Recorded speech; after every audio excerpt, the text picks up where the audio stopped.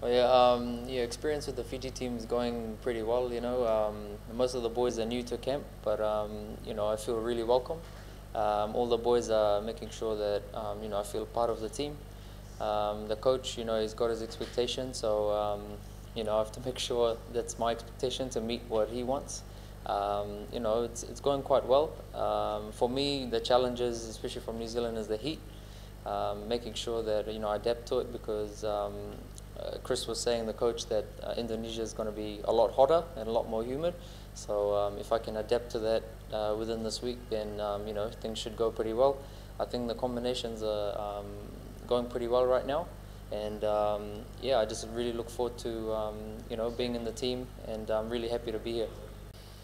Shravan is going well, to be honest, but we need to see him in the competition. This is the competition is the reality. Kirit is a bit is good, but he need to improve more. Huh?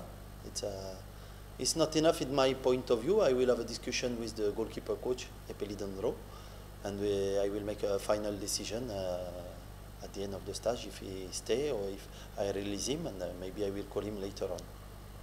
I will do with what I have, and with a short time, no problem. They are young. They are there for how can I say, to have background, because we will face a very good team. It's really what I wanted.